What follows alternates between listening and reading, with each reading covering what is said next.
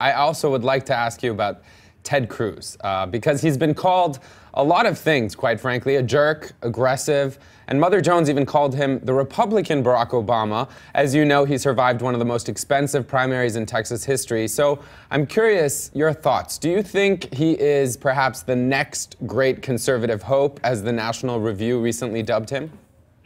Well, I think it's certainly too early to judge anyone who's only been in the Senate for 4 months. Right. But I think he has done what he said he would do in the campaign.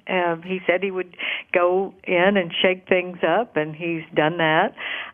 So I think he is, yet to be formed completely. Right. But he is doing what he said he would do. Well, and on that point, Senator, because you brought it up, he's been positioning himself, it seems, in a way that is leading many to believe he has his eyes already set on the White House. He went to New York to meet with Wall Street bankers, as well as a trip to South Carolina to give a speech. I mean, do you think, given that he's a first-time senator, 4 months, as you stated, isn't this a bit premature?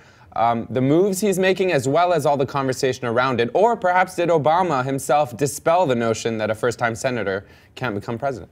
Well, I was just getting ready to say, Ahmed, I think President Obama jumped in when people said, what? He was barely in there 2 years, and he was beginning to run for president, and he certainly jumped in with both feet and ran a campaign that could win.